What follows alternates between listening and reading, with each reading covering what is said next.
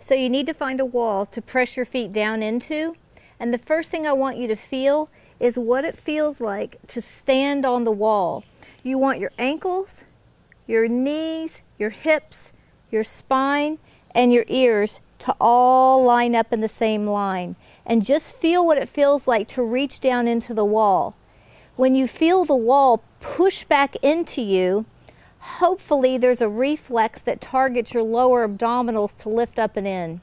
Some of us have lost that reflex for a million different reasons, and so this is an opportunity to train it back in. So what I want you to do is think about reaching your feet down into the wall and lifting up and in with your abdominals. It's a lift, like you're coming up to the back of your neck. It's not a suck in towards your spine, and it's not a brace out. It's just a gentle lift up and in where you can still breathe. You want to feel yourself continue to breathe as you reach your legs strong down into the wall and lift your tummy up and in. Something that's very important that I have not been talking about is what's going on in your feet. You want to feel pressure on the ball of this first knuckle, your fifth knuckle, and the center of your heel. We call that a tripod foot.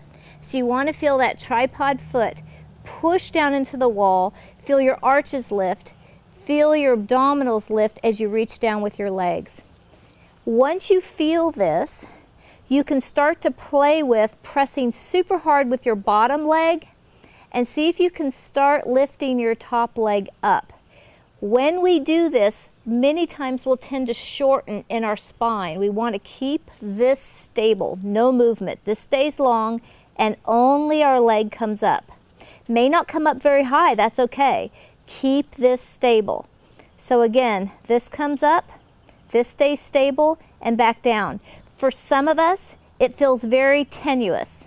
If that's the case, you can keep your tippy toe on the wall for a little bit of support. It actually makes a huge difference. And you can just hold this position, and you'll feel these hip muscles right here, the same ones that were working in the clamshell. You'll feel those muscles possibly on both sides working like crazy. The other little detail is to think about turning your knee to the sky. That fires these muscles up even more. When we do that, there's a tendency to rock back in our pelvis. Don't let that happen. Keep your pelvis just the same position it was when we started. You can come back down, come back up again, turning your knee up toward the sky slightly. If you want to progress it even more, bring your legs slightly back, but don't let your pelvis and low back follow. And you can take the mat and hold on to it for stability. You can pull the mat this way to kind of give you more oppositional force that can give you even more stability. It's not cheating. It just helps kick these muscles in more. Lift the mat up as you reach your leg to the sky and back, and turn your knee to the ceiling, and then come back down. These are pretty hard. 3 sets of 10 are plenty on these. And then you switch to the other side and go back and forth for sets of 10.